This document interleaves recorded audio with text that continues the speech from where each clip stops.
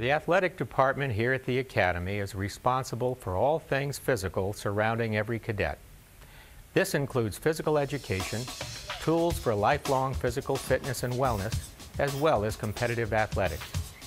All of our cadets participate in competitive athletics 2 out of 3 sports seasons each year. Why? Because we believe that this competitive sport experience is critical to the cadets' overall development. It's one of the cornerstones. Many people will say that you build character through sports. We like to think that your character is displayed or revealed when you play sports because you'll see things in a sport environment that you may not necessarily see in other areas. That's also a good thing because when you are under the pressure of a competitive sport environment, it's much like what you'll face out in the fleet when you become a junior officer.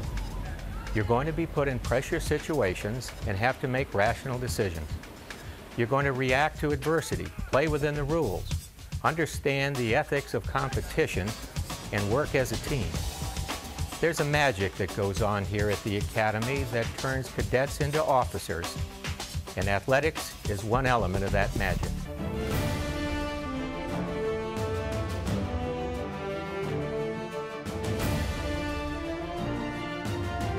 On an annual basis, 2/3 of the Academy student body competes at the varsity intercollegiate level.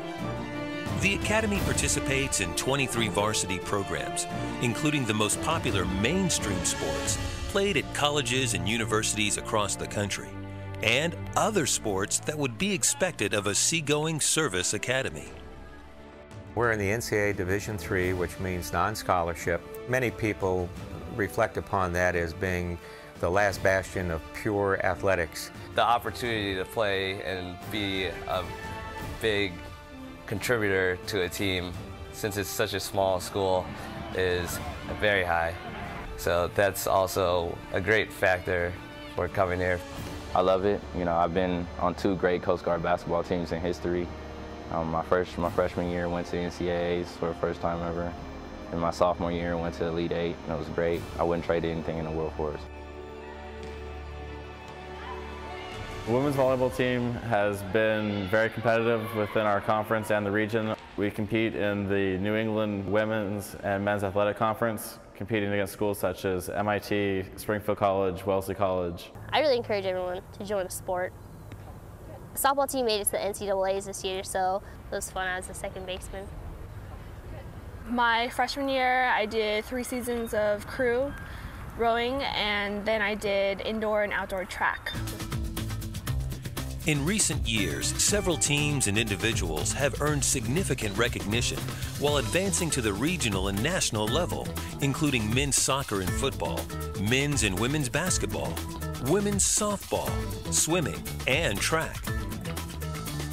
In fact, the Coast Guard Academy women's crew team has been invited to the NCAA championships 5 times in the last decade.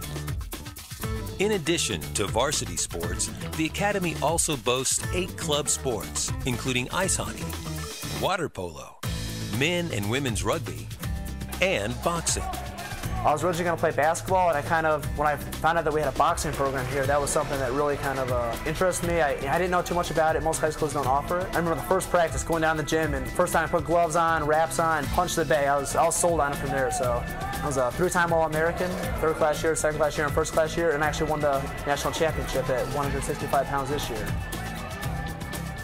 Coast Guard Academy boxing and Coast Guard Academy athletics in general really had a very positive influence on me. For those cadets who are not varsity athletes, they still must compete at some form, at some level, and it's usually in a club sport level, if we don't offer that sport as a varsity sport, or at the intramural level, where they're competing against cadets from other companies. So you may have to provide... I mean, it's hard work. Being on a sports team is, physically, emotionally draining, but when you form a bond with the people that are in your team, it makes it totally worth it. I mean, a lot of my best friends are on the women's rugby team, and these are friends that I plan on keeping in touch with throughout the course of my career. Sailing here at the Academy is a core sport, a sport program that's in season, all season, year long, and therefore we're involved in training as well as competitive programs. On the competitive side, we have an intercollegiate program which competes intercollegiately nationwide, and then we also have an offshore program which sails primarily in big boats and competes in public races and regattas. I'm a bowman on her, which means I do all of the spinnaker work and change, and I work up on the bow. It's the most dangerous part on the boat because it gets slippery, it gets wet, and the boat's always heeling over. We're going through waves. Actually, I set a record here at the Academy. I'm the first cadet to fall overboard in more than 35 years or something like that. Academy coaches reflect the teacher-coach model, providing teaching, advising, and mentoring to cadets throughout the year. Coaches are caring.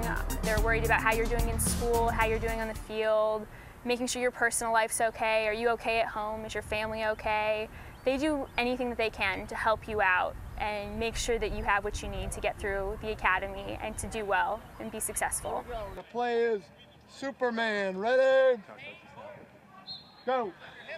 Football at the Academy is another way of developing leadership techniques or abilities that come out and are used by Coast Guard officers as they go through the program here. I believe that our football program, through the teamwork and the leadership responsibilities that come through the game of football, does help people become better officers. They expect uniformed officers to conduct themselves in a certain manner, and hopefully in what we do in athletics contributes in some small way to their development into effective Coast Guard officers.